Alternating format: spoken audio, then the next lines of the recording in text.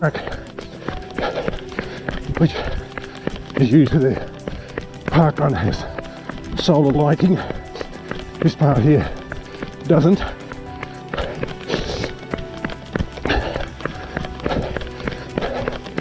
Maybe a future project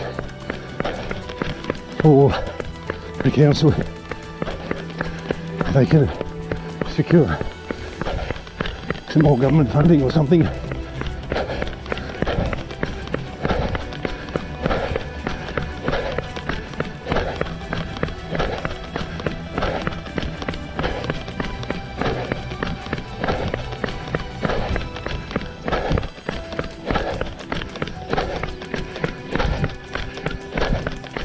We're on what I call the Two Bridges Walk, or Two Bridges Run, because the Crookwell Road Bridge is the first of the two main bridges that will either pass under or over, and we'll get to the second one closer to the end of this run. On this stretch here, there are several pedestrian bridges as well.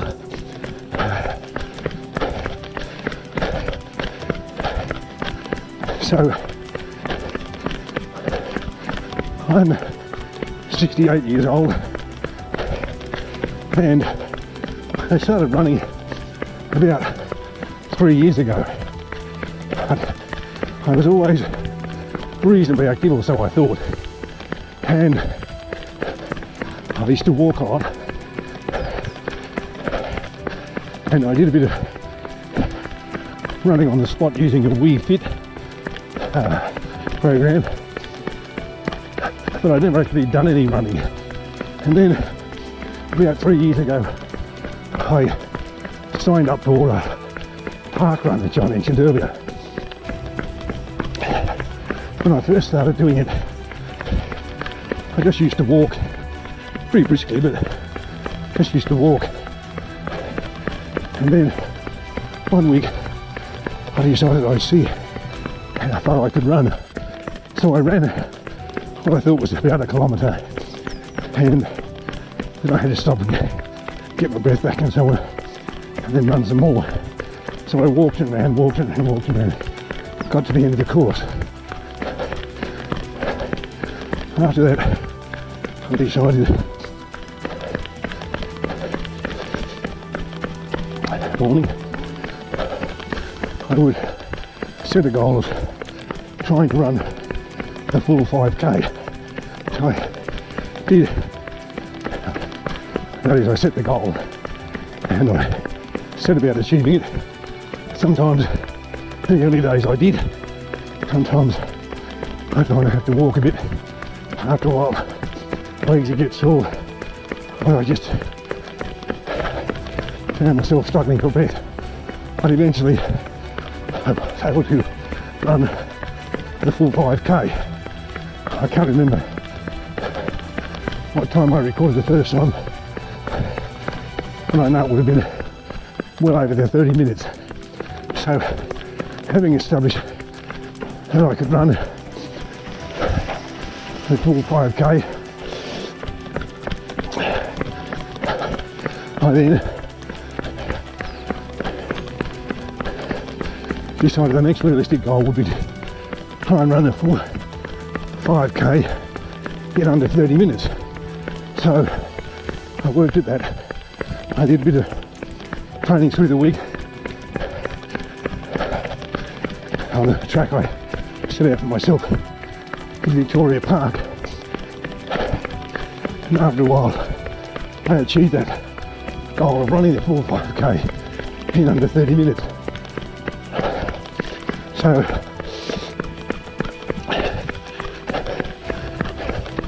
now that I'd established I had some ability to do this thing, I decided that I could add 2 more goals to my efforts.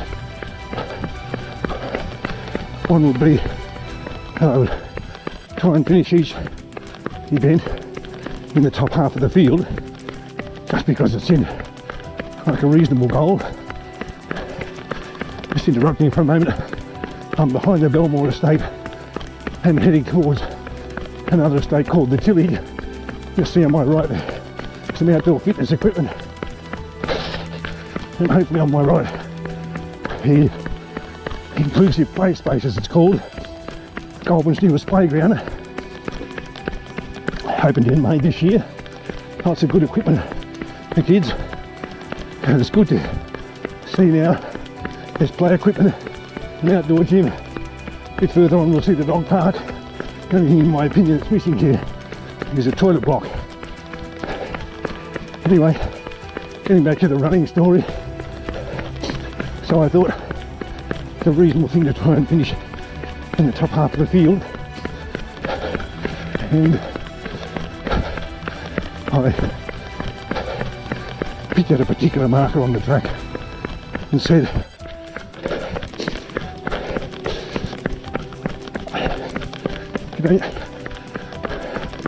but I wanted to be at that marker before the first runner passed me on the return leg. And again, sometimes I achieved both of those things and sometimes not. After a while I gave up running a circuit in the park because I wanted to be able to run longer distances.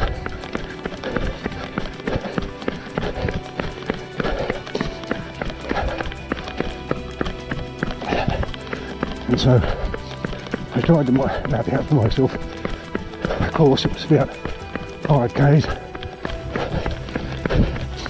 because to me, running is about running a distance, and you want to challenge yourself to either run the same distance faster the next time you do it, or run a longer distance, or both. So I set about marking out courses and tracks. I did like this one to give me a longer run, and therefore build up my stamina, so that when it came to the Saturday park run, I had more k's in my legs, if you want to put it that way. And the 5k run, it wouldn't be as difficult. I'm not saying it would be easy, it's still always a challenge, but it wouldn't be quite as difficult. Last year, 2020, well, went completely crazy. I was in Tasmania at the time, and park run was cancelled, and I decided that I wanted to keep running. So under the restrictions that were in place there at the time, I was allowed to go outside to run or to exercise. So I started running the equivalent of the park run, that is 5k, on the track I'd marked out for myself. I did that a few times, started adding little bits to it, and then one day I decided to go to where the local park run course was, which I'd run a few times, and see if I could run that distance and then some more. So that course is 2 laps of a 2.5k circuit, and I did those, and then thought, well, I feel okay, breathing's alright, legs are okay, whatever. I ran another 2.5k, and I felt pretty good about that, physically and also mentally a bit chuffed that I'd run a 7.5k. But I guess that most runners know once you've done something like that, you want to do a bit more, or a bit past it or both. So next time I went to that course, which was a couple of days later, I thought, well, okay, I'm going to see if I can run another 2.5k, which, if you're doing the maths, will give me the full 10k. So I did that. I was a bit sore afterwards. It certainly well tested, but I finished it in a bit over an hour, which is not a great time I realised, but not too bad for a 67-year-old as I was then, who'd never done any running before. I was now running 10k. That was in April 2020. So over last year I was in Tasmania. I started running longer and longer tracks, 12k, 15k, 17k and a 19k, and I looked at that and cursed myself for not getting the full 20k in.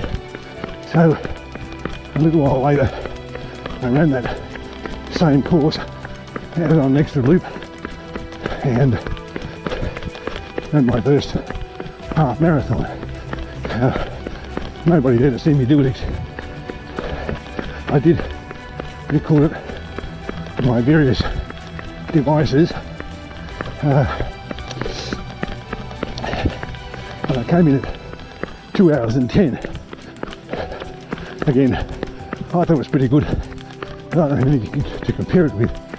So later on again, I ran the same course and got it down to 2 hours and 9 minutes, which again I thought was pretty good. So I understand at the moment my best time for a park run is 2 hours, 25.13. My best time for a 10k is 56 something, 56.09 I think,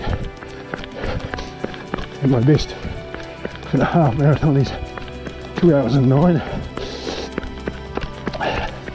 and officially my longest run is 22.1 k's.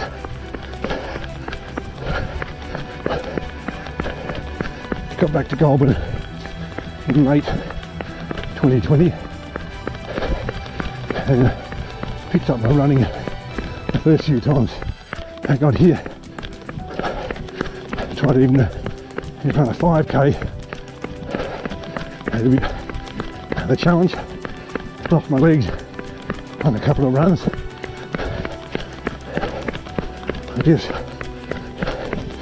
the courses are a bit steep or something, not quite sure what the problem was, but I soon got back into the rhythm of it.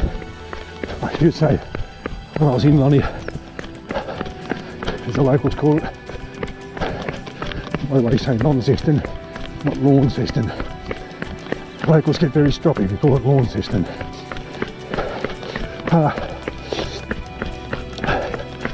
While I was there, I like to run in the mornings. I actually like now, especially in the summertime and daylight saving time. You do it all, you know, hot and sweaty and whatever. Get home, shower, have your breakfast and so on. You got your day to do things. In the winter time, I like to do it in the morning if I can. And for most of the time I was in Launceston, I did that. Some mornings it's just too cold, thick bogging, rain and stuff. And most of the times I did that. Goulburn, for those who don't know, is notorious for a bitterly cold winter. Having said all that, and whilst it's not balmy at the moment, then I'll be running for 5 or 6 k's. It'll be 5.5 k's. I'm pretty warm. Got a light jacket on which I probably could take off, but I've got the camera over there. That's so it's all a bit fiddly. So, back to the Lonnie story. I joined a running club. I used to run on the Sunday morning. A bunch of people, like myself, who like to run, had decided to get together and one fellow who was the coach who set out the tracks for us. We could all meet at a certain place and the distance. What war stories afterwards, the runs we'd done and where we'd done them and so on, and meet up again the following day. The rest of the group had us a training day in the middle of the week, but I didn't go to that. So I picked up the running again, eventually got back into my stride here and started running this track I'm doing now and a few other tracks, getting distances under my belt and in my legs, and trying to run longer and longer distances.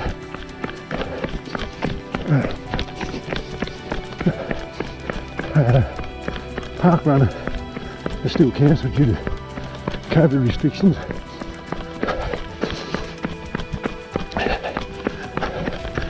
And so you're mostly just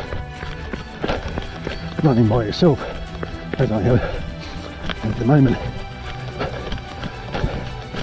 And those people who are runners, I know there's an advantage and disadvantages to that. Running by yourself, you've got no one to talk to except yourself, or the camera. You might be able to see over slightly to the left in front of me. Here is the dog park I talked about earlier, and just back there behind us the water station. So this area is now pretty well equipped, the kids with play equipment and adults and their dogs and so on. Only thing, as I said, I think is missing is a toilet block, and hopefully the council will rectify that at some point. See all these houses, the yellow fence or the creamy coloured fence in front of me, the back of Green Valley Road, and lots and lots of housing around here. Kids need places to play outside their own backyard and meet other kids and that sort of stuff. And if we're serious about wanting our children to be more active and healthier, we have to provide places for them.